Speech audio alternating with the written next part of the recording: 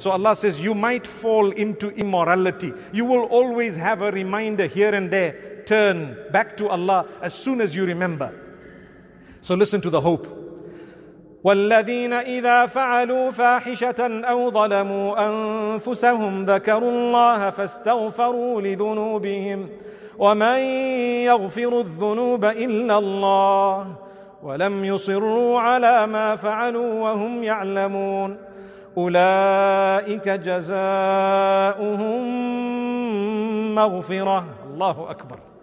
Allah says, those who have wronged themselves, committed sins of immorality, those who have transgressed against themselves or committed immorality, they wronged themselves.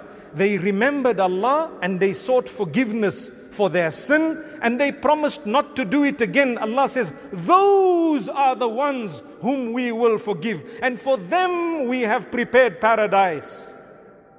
Who is Jannah for? There is no one perfect amongst us right now. So does that mean none of us are going to go to Jannah? No, in fact, Jannah was created for you and I. We are sinners, yes, but we are repenters. That's the difference. We repent. كُلُّ بَنِي آدَمَ خَطَّاء وَخَيْرُ الْخَطَّائِينَ التَّوَّابُونَ.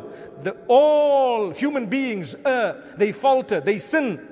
But the best of those who are sinners are those who constantly repent.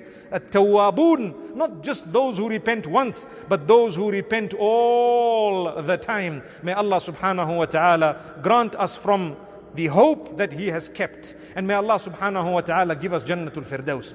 So I want to end off by saying, my brothers, my sisters, the tranquility we find in the house of Allah, there shall be unmatched tranquility in the paradise of Allah.